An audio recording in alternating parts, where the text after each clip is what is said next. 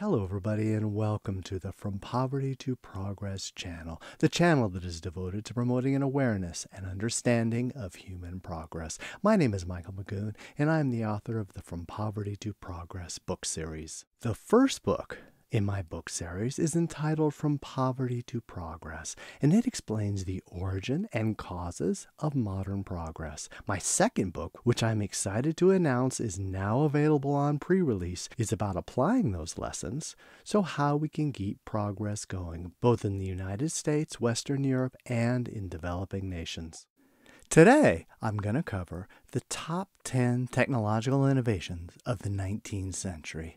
Now, most of you who know about history know that the 19th century was one of the most amazing periods for technological innovation. So today, we're going to go through what I believe is the top 10. So here's my criteria. First of all, they need to have been invented between the years 1800 and 1899. They had to have major and long-lasting impact on the world economy. That impact may be in the 19th century, or it may be later in the 20th century.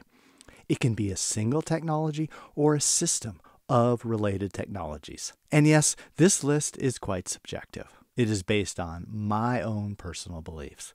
Now, I'm going to present the top 10 a little bit differently than most places. Instead of counting down from number 10 to number 1, I'm going to go in chronological order, so it paints a story of technological innovation in the 19th century.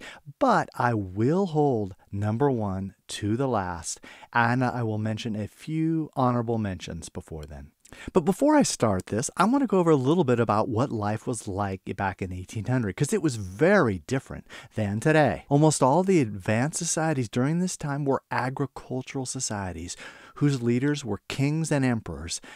Modern democracies were almost non-existent, and churches were established by the monarchy, and people didn't have a choice as to which religion to uphold. Very few people lived in cities. The vast majority of people were farmers who lived in villages or rural areas, and they had an estimated per capita income of $500 per year, or less than $2 per day. And yes, that is indexed for inflation. They had a very short lifespan, which measured in the 30s, and the fastest communication and transportation was via the horse. And as far as everyone was concerned, this is the way life had always been.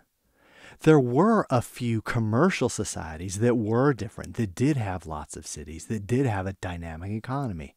For example, Britain, Netherlands, and the United States. But they were very rare compared to the rest of the world. A few notes before I get started. I'm going to give credit to a few people for each one of these inventions. But in practice, technological innovation involves many different people. So it's not just the inventor. So when I give a name, keep in mind that there were actually hundreds, maybe even thousands of people that were very important in creating this new technology. And because of that, the year of the invention is somewhat arbitrary. Each one of these technologies went through a process of having first an idea, then a prototype, then a first practical product for sale, and then there were constant improvements thereafter, and then variations of that technology to solve different problems. Coming in at number 10 is the telegraph, which is generally credited to Samuel Morse in 1838. The telegraph radically increased the speed of point-to-point communication. Up until this point, the horse was the fastest means of communication. The telegraph lowered what would take months in some cases down to minutes or hours. Because of its superior speed, telegraph lines popped up, connecting all the major cities and ports. One of the most important impacts of the telegraph is that it enabled the growth of large, widely dispersed organizations, particularly corporations. Before that time, a company was typically in one metro area because of the difficulties of communication. The telegraph enabled national and in some cases international corporations to be established. The telegraph also enabled the growth of the European empires, particularly the British Empire. In the past, it would take months for the sailing ships to go from one end of the empire to the other, but with the telegraph, it would take minutes or hours to do so. Coming in at number 7 is the steel tipped plow. Now, the plow had been around for thousands of years. There was nothing new about that. But in 1838, John Deere invented the first steel-tipped plow.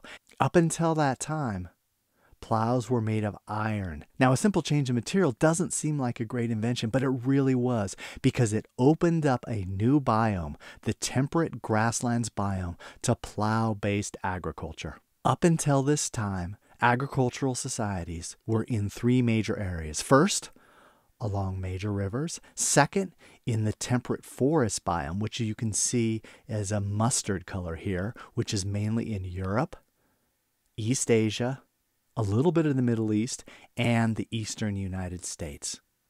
The third place was the Mediterranean biome, which is primarily, not surprisingly, in the Mediterranean Sea. So up until 1838, virtually all recorded history were in those areas. But John Deere's steel plow enabled agriculture to move out into the temperate grasslands, which are brown in this map, including the Great Plains, where John Deere lived, the Pampas of Argentina, the steppes of Ukraine and Russia, and also bits of Australia and New Zealand.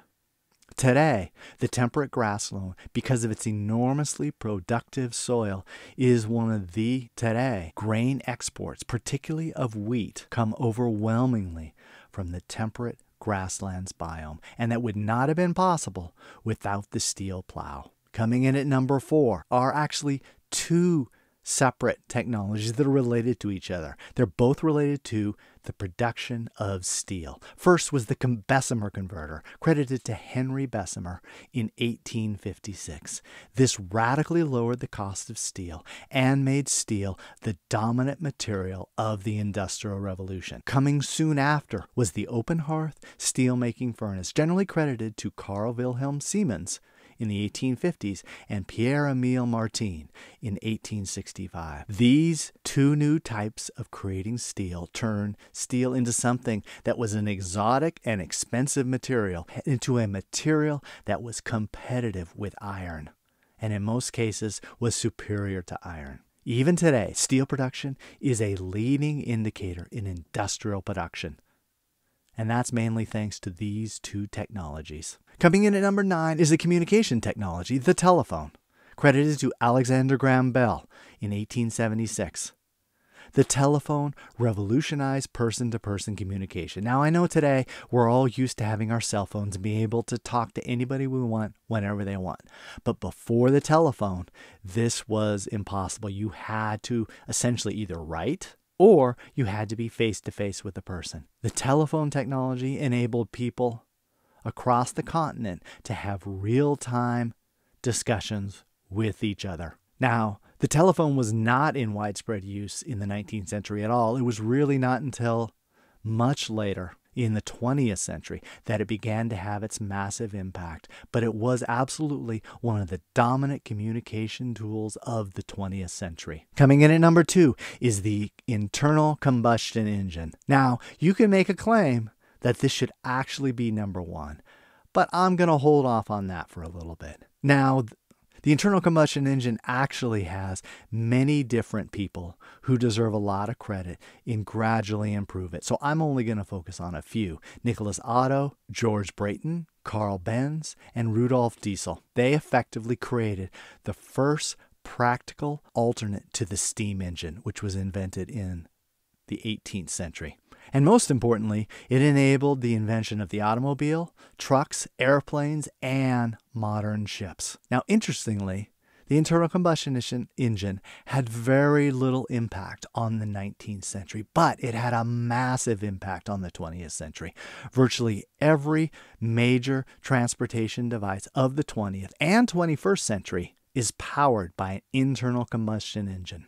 Life as we know it would be radically different without this technology. Coming in at number 3, and another one that's a real threat to be number 1, is the electrical grid. Now, I know a number of you are thinking, well, wait a minute, that's cheating, because that's actually many different inventions. And yes, that's true. There are different technologies that are bundled together. But I do think They're closely related enough and they're important enough that they deserve to be on this list. The electrical grid is credited to Thomas Edison, who created the first electrical grid between 1879 and 1882. Now, most of you probably think that Thomas Edison's greatest achievement was inventing the light bulb. Well, he didn't even actually invent the light bulb. He improved the light bulb. But the important point is why he improved the light bulb.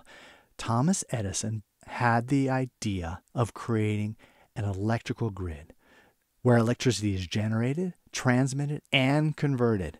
But he needed a practical product in order to create demand. So he thought that if he could invent a better light bulb, he could make his idea come to fruition. And not only did he have the idea, but he also created the first power generation stations and electrical grid, first in London and then in New York City. Why the electrical grid was so important was because it enabled centralized energy production and decentralized energy usage. Without the electrical grid, it's impossible to imagine modern life. Very closely related to the electrical grid is number 5, the steam turbine, credited to Charles Parson in 1884. The steam turbine is the most commonly used means for generating electricity, but it also was used in ships for quite some time. With all the talk of renewable energy, it's important to realize that the steam turbine is still the core of the power plant, including coal power plants, natural gas power plants, hydroelectric dams, nuclear plants, geothermal, and some types of solar. The vast majority of electricity production today is done via steam turbine. Before then, it was directly from combusting coal, and the steam turbine increased the efficiency by burning coal to boil water, and the water is what turned the turbine and actually generated the electricity. Coming in at number 8 is the automobile. Now, the automobile had almost no impact on the 19th century, but I think you all understand the importance of this technology in the 20th century and still today. It was credited to Carl Benz in 1885. Yes, Benz of Mercedes-Benz.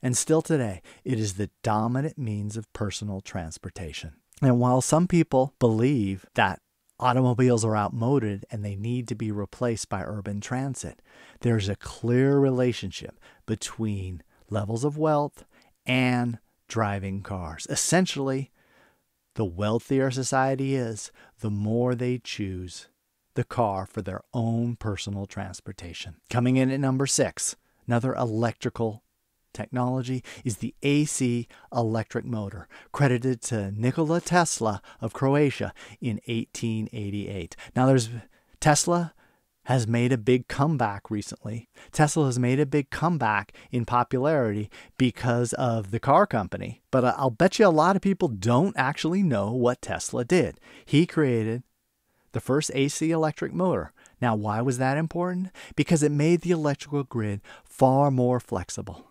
Now it was possible to plug in a motor in a house or in a factory, and that would effectively replace steam-based technology, making household appliances viable, including refrigerator, freezer, microwave, washer and dryer, vacuum cleaner. All of these things we take for granted today, and they all run on the AC electric motor. But that wasn't the only impact that the electric motors had. They also made factories far more efficient and productive. Instead of having to have complicated sets of belts running from each station, they could just run in electric lines and plug in electric power tools, which are far more powerful, and it enabled factory designers to lay out their factories for maximum efficiency by people, not just where they had to be because of the belts. So now we're almost ready for number 1, but first I want to go over a few honorable mentions. There were a lot of inventions of the 19th century that I considered for this list. Maybe some of them actually belong in the top 10. I'll let you decide on that one. And now for number 1. In my mind, there can be no doubt the steam locomotive was the most important invention of the 19th century. In fact, one can make the claim that the steam locomotive was the single most important invention in world history. There are a number of key inventors, but Richard Trevithick, George Stevens, and his son, Robert Stevens, played particularly important role. The reason why the steam locomotive was so fundamentally important is because it revolutionized land transportation. Up until this time, water transportation was far more efficient, both for transporting people and for transporting freight. With horse-drawn wagons, it was simply too slow, too expensive, and too dangerous to transport very long distances. So cities tended to be located next to rivers or in major ocean ports. The steam locomotive fundamentally transformed the geography. It made it possible to build entire transportation grids across land. Now, the water was less important. It still certainly hadn't replaced the importance of water.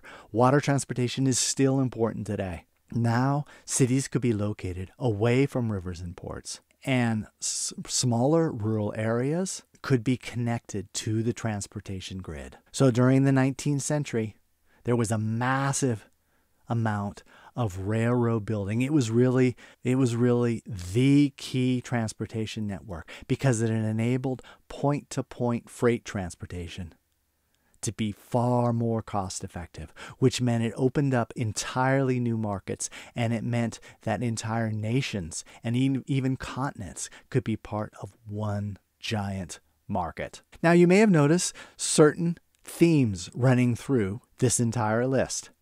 First of all, most of the inventions were in the last third of the 19th century, and the effects on society were greatly delayed. For many of these inventions, the true impact did not come until the 20th century. And this is a common phenomenon in technological innovation. We tend to think that when a technology is invented, it has a fast impact on society. And when it doesn't, we say, well, it really wasn't that big. But oftentimes, it takes decades or generations for the impact of the technology to fully spread throughout the economy.